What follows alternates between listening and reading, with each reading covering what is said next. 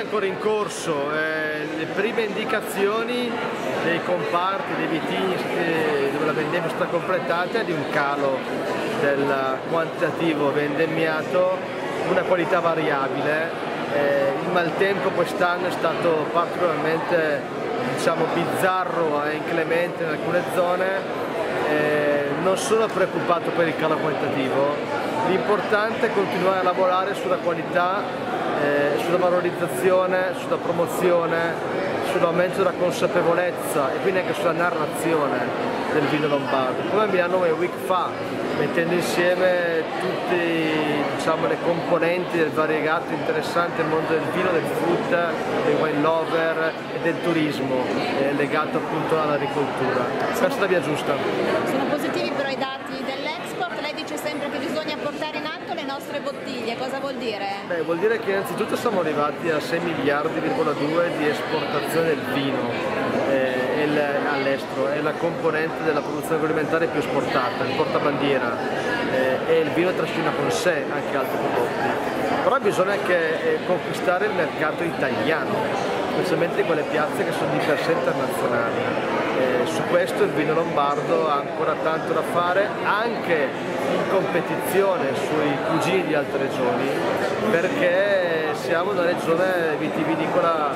giovane dal nostro punto di vista, che però ha conquistato e ha scalato le classifiche, conquistando tanti posti in termini di qualità e anche eterogeneità della produzione. Bene, buongiorno a tutti, è un piacere ospitarvi. In effetti vi dico che quando lo scorso anno ho conosciuto per la prima volta Federico era il 20 agosto, noi scommettemmo sull'iniziativa, non la conoscevo,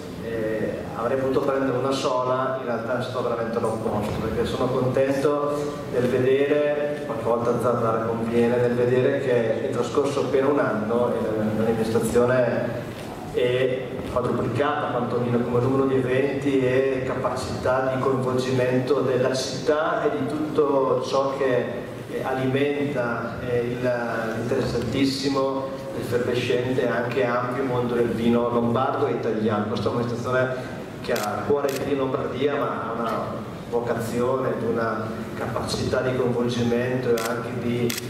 diciamo, di trascinamento delle nazionali del vino italiano. E quindi sono molto soddisfatto con questa Lombardia, è un'iniziativa che credo colmi una lacuna,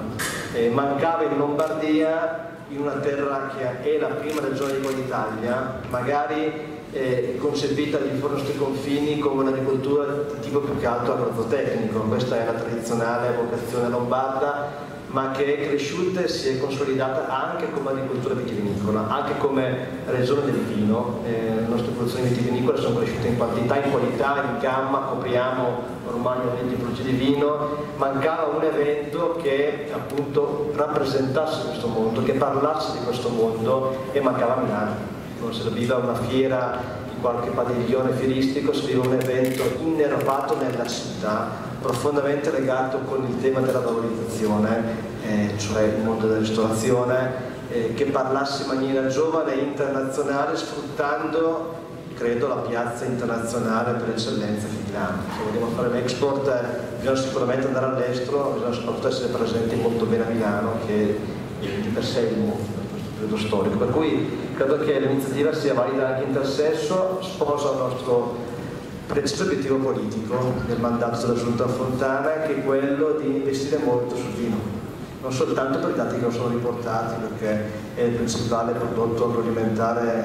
che rappresenta, diciamo, l'Italia del food all'estero, ma perché attraverso il vino racconti tutto, racconti un territorio, racconti una storia, fai turismo, attrai gente sul territorio, e tra poco riusciremo anche, come arriveremo in giunta, a trovare effettivamente anche le modalità per far partire l'enoturismo in Lombardia, che saranno